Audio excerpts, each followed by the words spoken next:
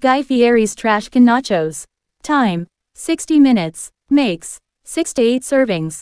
Prep ahead tip. The protein, black bean puree, pico de gallo, and pickled red onions can all be prepped in advance.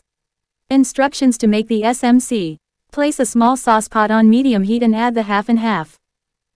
Bring to a simmer, then reduce the heat to low and whisk in the Velveeta cheese until it fully melts.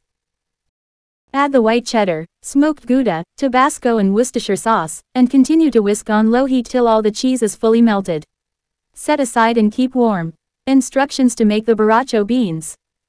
Use a hand immersion blender or food processor, and add half of the rinsed black beans, chicken stock and spices, then blend into a puree. Fold in the last half of the black beans for texture.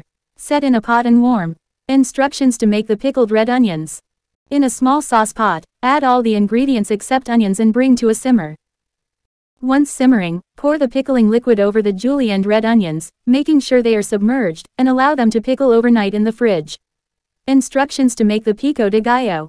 Add all the ingredients into a mixing bowl and fold together. Instructions to assemble the trash can nachos.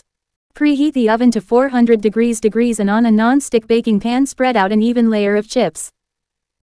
Drizzle warm SMC over the chips evenly, followed by a layer of borracho beans, shredded cheddar and finally diced brisket or your choice of protein. Add pickled red onion and pico de gallo. Drizzle with Guy's bourbon brown sugar barbecue sauce. Place the nachos into the preheated oven and bake for 5 to 7 minutes until hot and melty.